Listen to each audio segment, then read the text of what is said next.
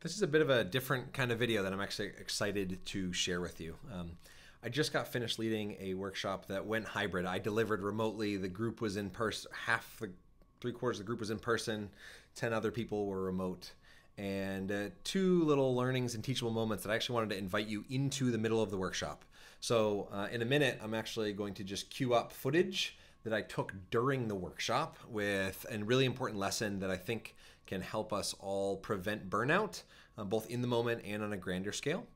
And then one other thing that I wanted to offer or share is how I closed the exercise, because our brains tend to remember what happens first and last most. And so the way that we actually close down a meeting or a session matters quite a bit. And in fact, in some ways, I like to put something that really matters or could be especially useful or a gift for somebody, and I like to pack it into that end. And so there's about 4-minute closing, and it's literally recorded footage from exactly the way that I ended the session. I'm not retaking it. I recorded it in this office in the same shirt about 30 minutes ago, and you're just gonna get to see the live version of how I spoke to, let's see if I can jump to them real quick, to oh gosh, this group.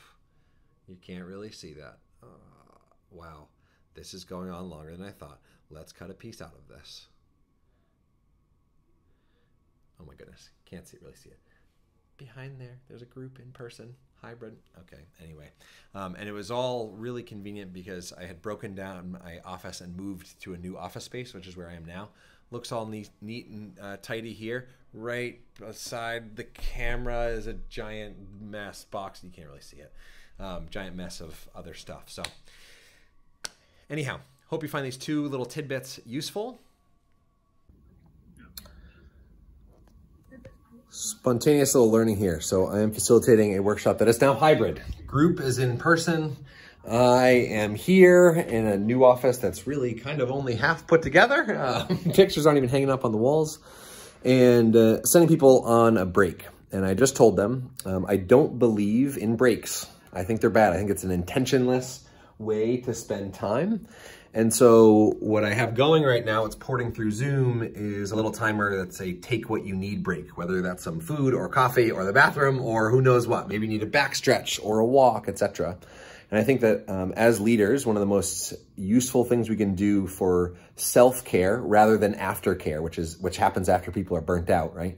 One of the most useful things we can do for self-care is regularly and in between meetings be encouraging take what you need breaks.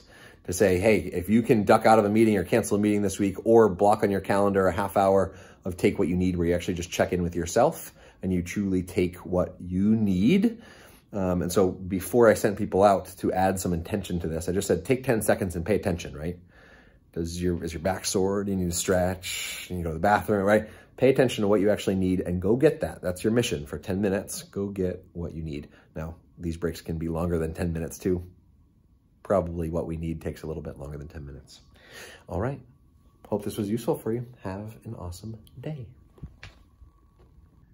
Cool. Hope that was useful to get a little bit of behind the scenes there. Now I want to jump us right over into the closing. So the workshop was focused around how to ask powerful questions, went through 3 practical tools, did all this experiential stuff, right?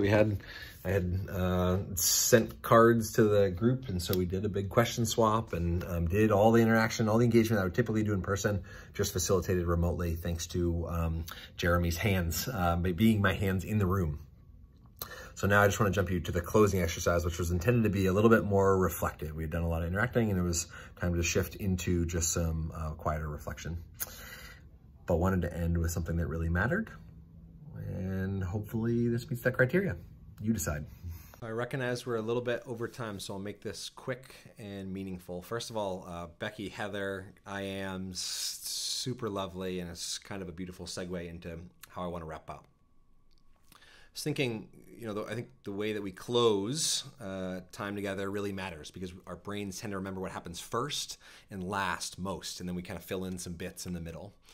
And so when I jumped to what matters absolutely most, it has a way of making really clear what our priorities are in terms of what actually matters. is our own mortality, right? When we question our own mortality for even a couple seconds, priorities start to rearrange a little bit. And so I had mentioned that Will, my co-founder and co-author and partner in crime, passed away in November. And I'd love to actually end by sharing his 3 favorite questions. So the guy who quite literally wrote the book on how to ask questions, his 3 favorite questions. And I'm going to invite you as a way of ending. Typically, when we end a thing like this, whether you liked it or not, whether you got something from it or not, we put our hands together like this and clap. And I'm going to actually invite you to not clap.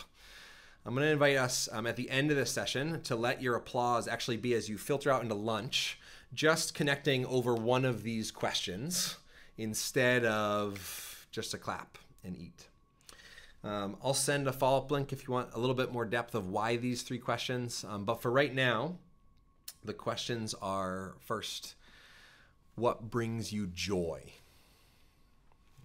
There's only so much that we can do when it's not joyful before we get totally burnt out and look for something that is hopefully a little bit more joyful. What brings you joy? These are those questions that maybe you want to write in your letter to self to ship later or somewhere else in a notebook, wherever you please. What brings you joy? Before I go to the second one, the reason I'm sharing these with you, when Will died, I got like the book actually did well, and so like people actually read it and stuff. So I ended up getting like thousands and thousands of messages after Will passed away.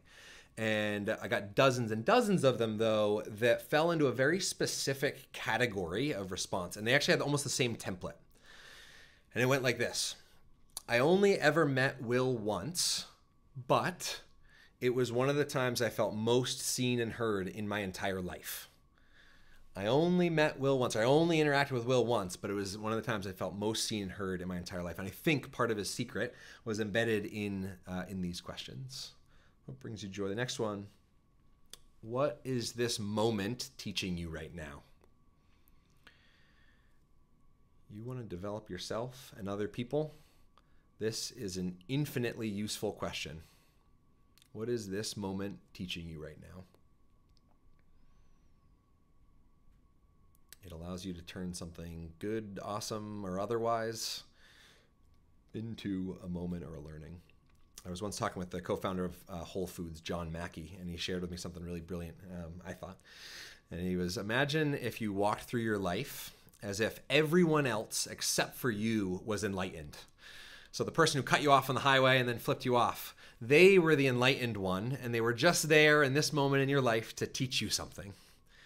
And I think this question starts to accomplish that a little bit. What is this moment teaching you right now? And last, a good question to ask not in an exit interview.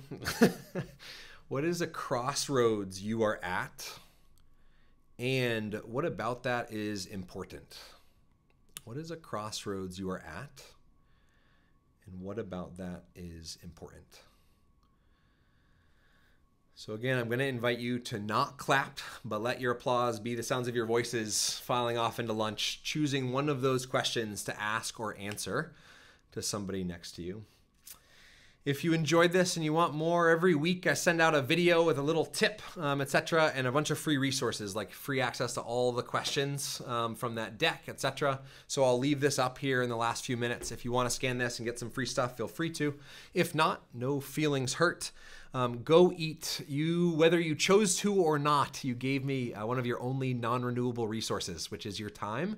And I'm really, really, really grateful for that, because your attendance does not equal attention, and yet it was clear that most of you gave a lot of your attention throughout here, and I feel really appreciative. So don't clap, but continue connecting. See ya. Hopefully that was fun to go behind the scenes and under the desk a little bit.